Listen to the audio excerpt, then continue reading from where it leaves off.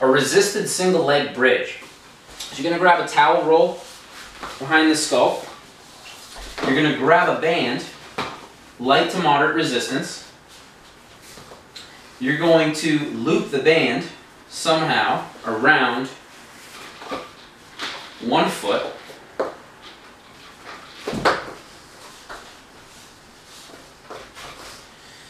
And then lock and glue the arms to the floor, anti-shrug, the shoulder blades down towards the pockets. And then I'm going to drive through my entire bottom foot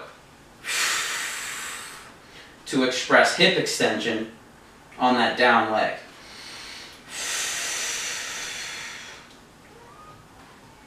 Okay, again, it's hip extension. It is not spine extension. I'm not doing this. I am maintaining the integrity of the front of my torso while I drive through my hip.